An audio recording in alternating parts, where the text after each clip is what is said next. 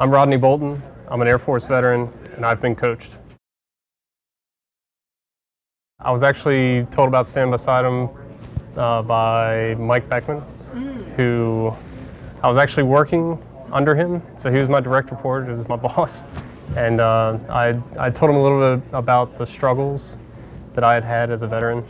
And you know, that once I got my degree, it was really tough to get into the civilian sector and trying to get a job. And he said, you know, he's a part of a pretty awesome organization, and he put me in contact with Stephanie, and we had a really, really great conversation. Once you come outside the military, you feel more, I guess, alone. There's not that team environment, there's not that support system, and you kind of feel lost.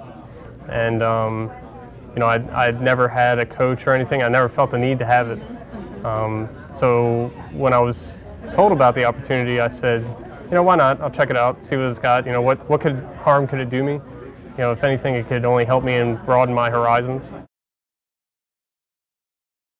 With anybody who's trying to seek the best out of themselves, they can't just rely on themselves, and sometimes they can't necessarily rely just on their family or their direct friends. They need that person that's outside them that will push them to their limit, and sometimes even beyond that. And I think that's where Stand Beside Them really does a great job in supporting veterans, because they give them the opportunity to pair them with coaches that fit them.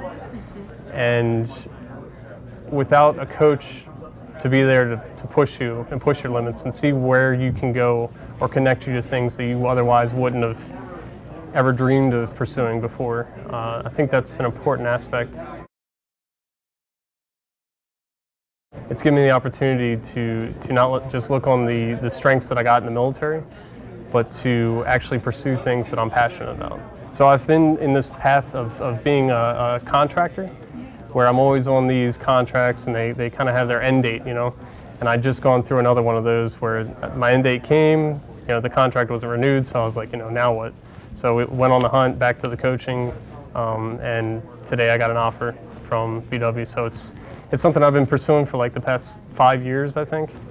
The first couple were kind of like a gray area, fuzzy, and now it's actually a reality. So I think I owe a lot of that to the path that Stand Beside Them has put me on.